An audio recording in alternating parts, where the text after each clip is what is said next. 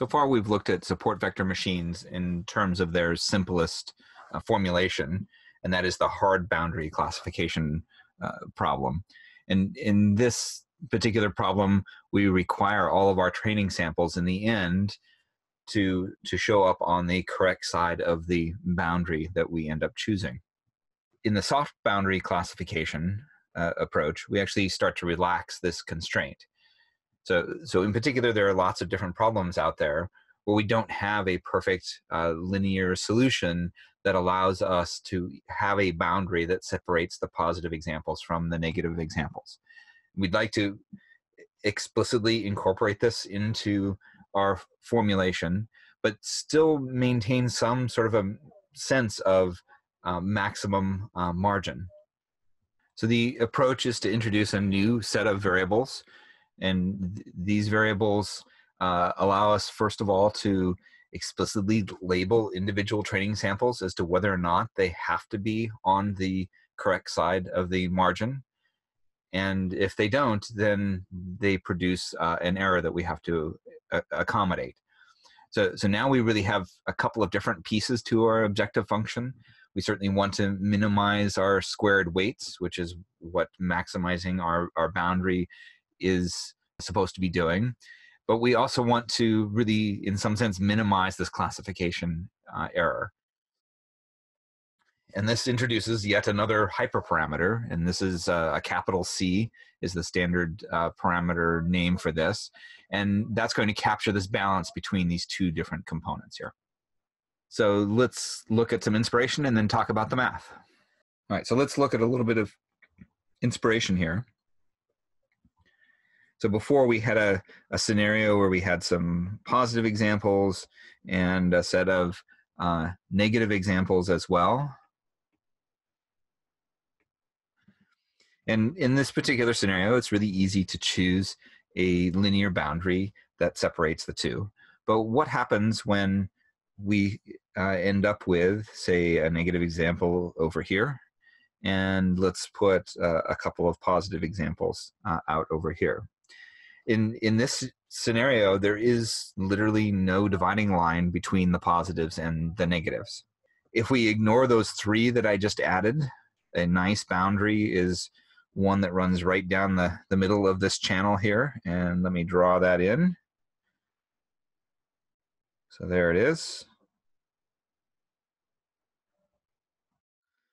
Adjust its position.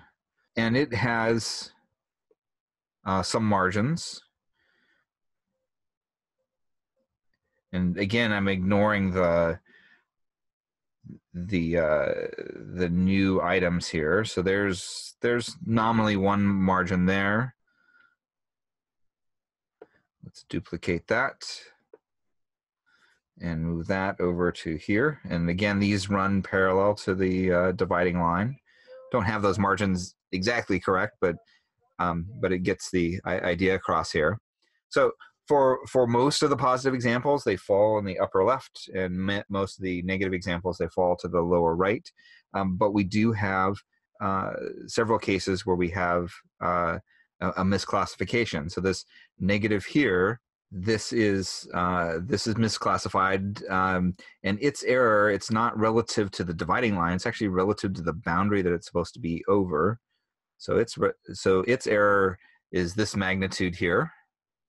So this is error with respect to the boundary, in particular the boundary that matters to it. And these positive cases also have some errors. So here's the error for that first positive case, and here's the error for that other positive case. So again, those positive cases are measured relative to the positive boundary. All right, now it's time to actually formulate the mathematics for this. And what we're going to do is introduce a new set of variables. In particular, the standard name for these variables is zeta. So that looks like this.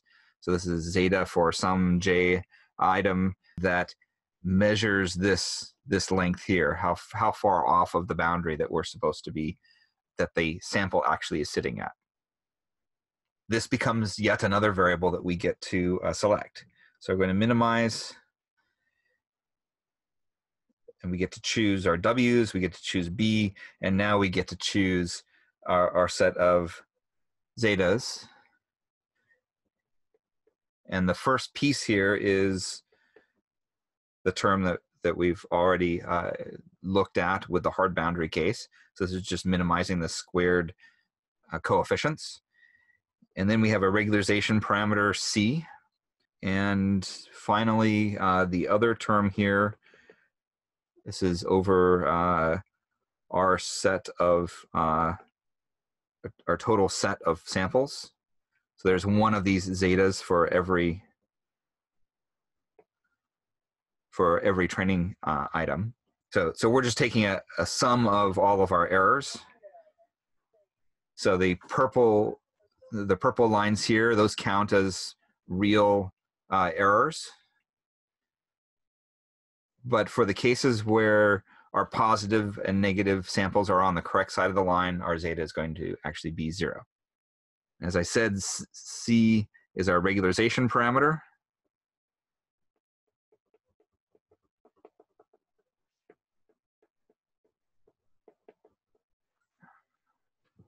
And it's going to allow us to control the balance between the left-hand side here and the right-hand side.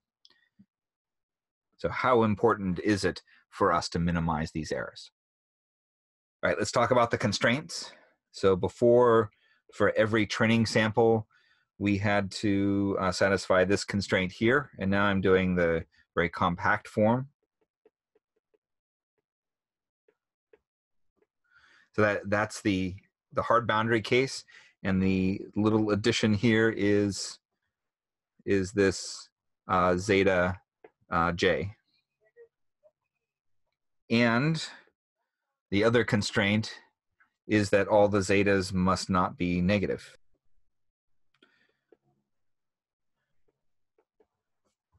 And that's also for every j. So the zetas can be 0, they can be positive, but they can never be negative. So just a little bit of interpretation here. When zeta is equal to 0, this implies that the sample is on the correct side.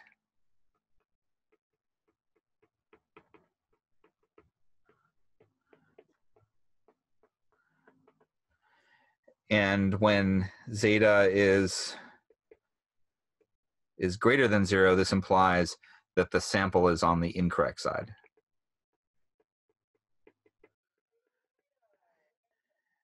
So we very well could have a positive example sitting right here in our training set. So it's within the margin, but on the correct side of the decision line. In this case, there is a real error here that's this length right here.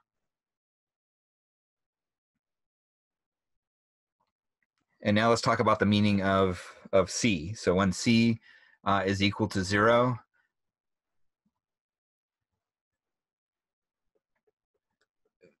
errors can be anything.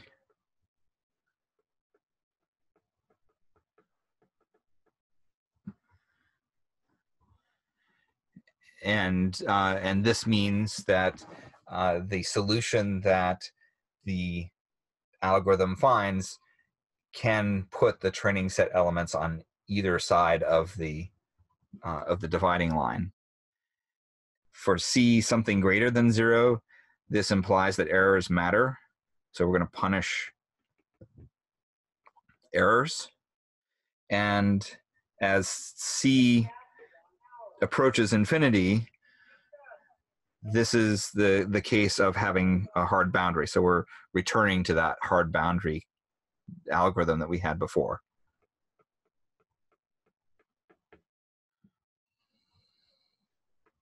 So when we're actually picking this regularization parameter, I think for the scikit-learn tools, the default value is 1, and we're probably going to be increasing from there. And it's not uncommon to see 1,000 or 10,000 as a choice there. But as with most regularization parameters, at some point you get to a situation where making changes to it either don't help anymore or they make things worse. And let me say a couple things about mapping to the QP standard form. The new thing that we've added in terms of constraints are these guys right here. And these are essentially already in the QP standard form. There's a small transformation that we require in order to get to the less than or equal to form. So now we have one constraint. We actually have now two constraints for every training set element. We have a constraint for where that training set element fits relative to the deciding line or the deciding boundary, and then we also have a constraint that talks about the sign of the error.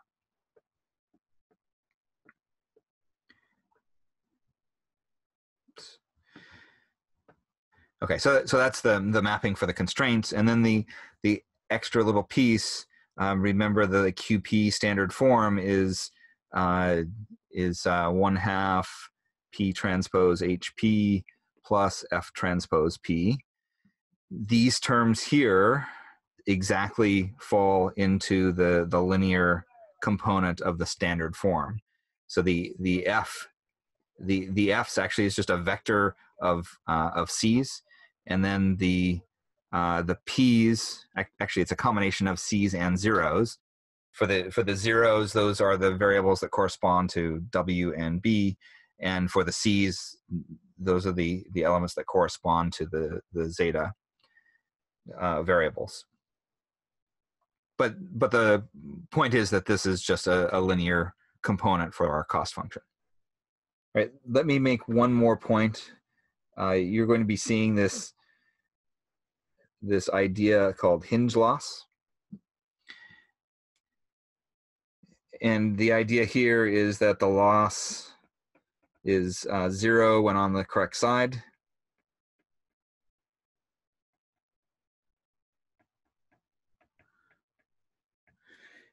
And positive when not. And in particular, the magnitude is related to this distance from how far away we are from the margin boundary. And what this looks like graphically is I have an error here. And that's 0 error right there. And this is error relative to the margin boundary.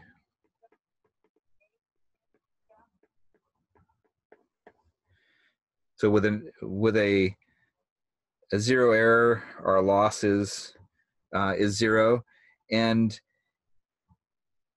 everywhere we fall on the correct side, we're going to have a loss of 0. But once we trip onto the right-hand side here, we have a positive error.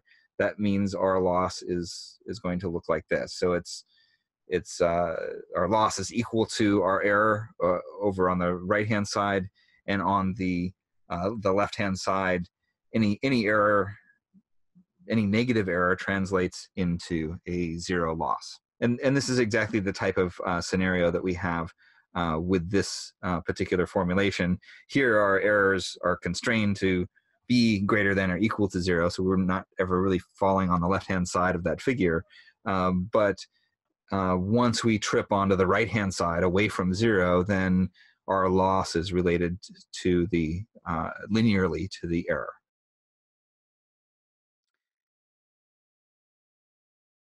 All right, so that wraps up the intuition behind our soft boundary SVM approach.